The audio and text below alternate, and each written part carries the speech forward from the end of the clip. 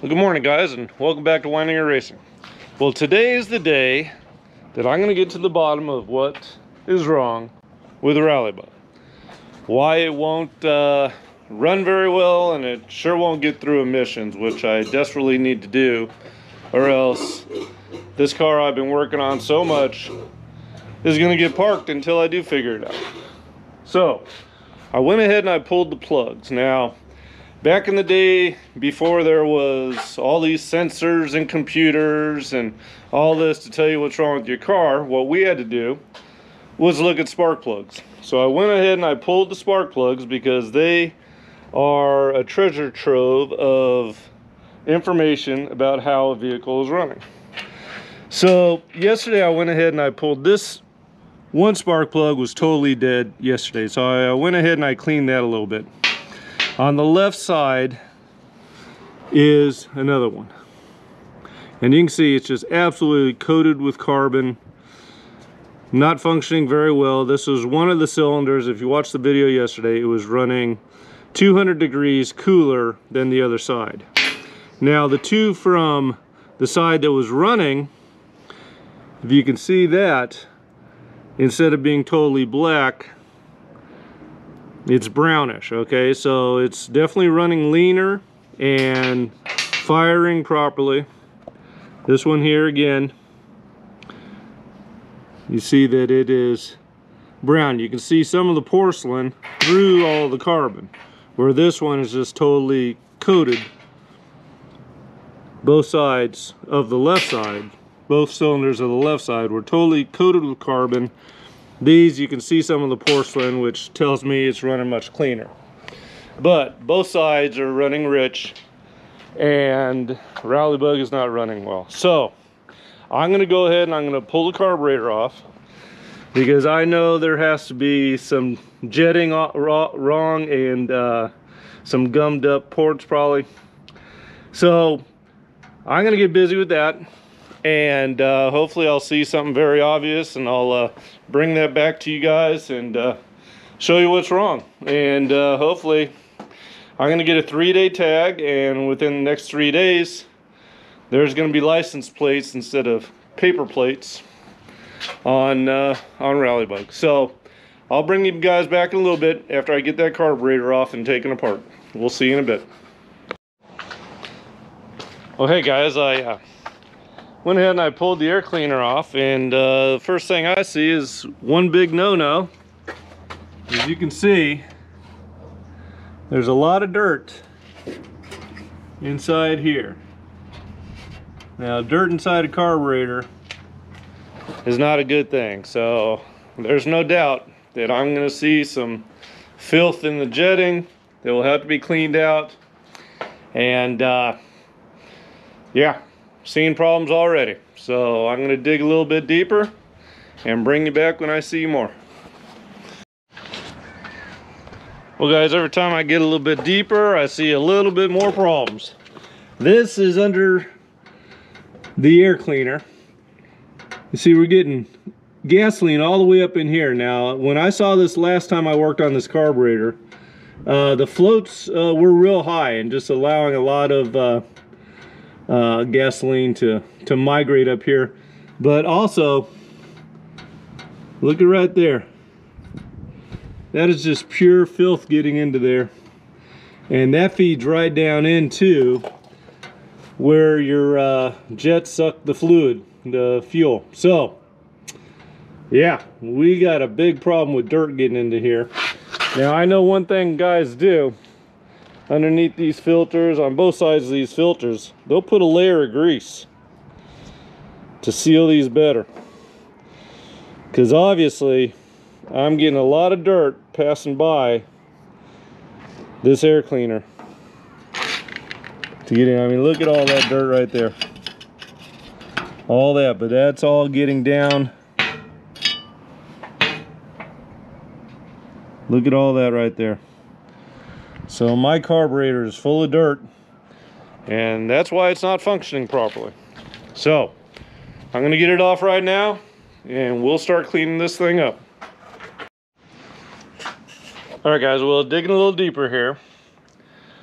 One thing I found This is the flow bowl. Now the level is good, but there is some dirt down in there. So there's no doubt that I am getting some dirt down in the carburetor.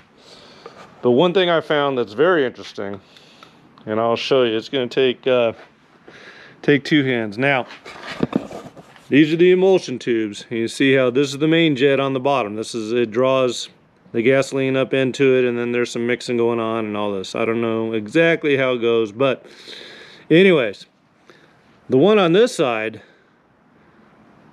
I don't know if you can see, but I mean, that is so loose that it makes it very difficult for me to believe that I'm not getting gasoline, extra gasoline, unmetered from the jet, passing by that. So, from another carburetor I have another pair of emulsion tubes right here and smaller jets. So I'm going to go ahead and replace the emulsion tubes that were in this, and hopefully I get that just, I mean, that's so loose. That's supposed to be a sealed system there, that jet metering the gas flow. So that could be the answer to why I'm running so rich on this one side. So anyways, I'm going to get busy cleaning. I'm going to rejet it. We'll, if I see anything else that's, you know, like a wow factor, then I'll bring it to you. If not, I'm going to go ahead and clean it, install it, and see how this thing runs.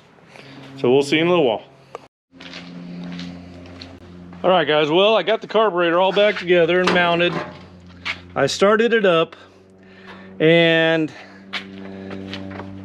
I switched the main jet from a 175 to a 135, so that is leaning out quite a bit. But what I found was I started up and I ran it, and see, yesterday these two cylinders on this side were running cooler than on this side. Now today, after running it, this is the only cylinder that is running cooler. Now I'm going to take it out for a spin. I'll go ahead and I'll mount this camera in there, and you can come along with me and let's see how it runs. It seemed to have been revving up and idling much better than it was before I switched that one jet and cleaned the carburetor.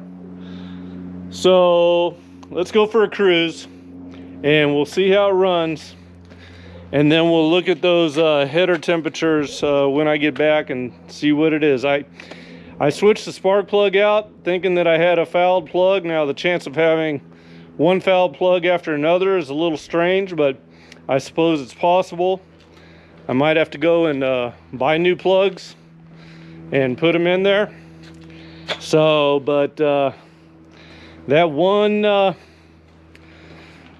header tube being cooler than all the rest, and it's about 100-150 degrees cooler. It's a little strange to me, but let's see how this thing runs, and you know, maybe things will clear out, and you know, put a few miles on it and might just fix things. You never know. So anyways, when I get back, we'll be in RallyBug.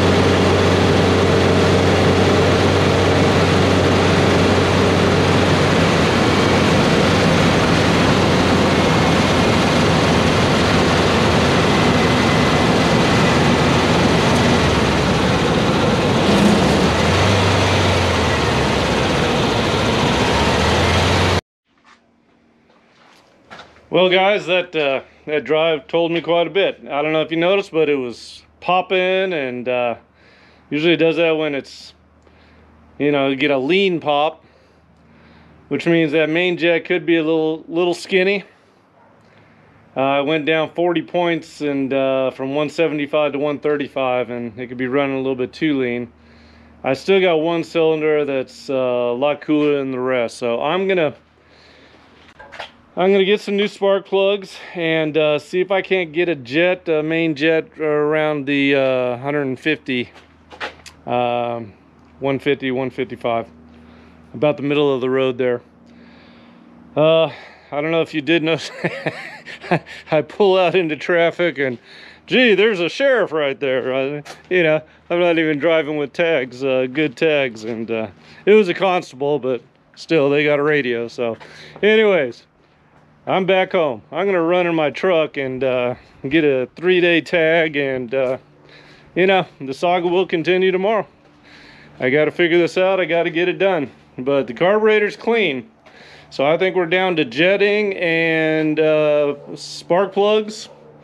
It's a new cap and rotor, so I can't imagine there's a problem with that. But anyways, guys, thanks a lot for watching. Like I said, the saga continues tomorrow, and we'll get this thing done. We'll get some good plates on old RallyBug here. Thanks a lot, guys. We'll see you.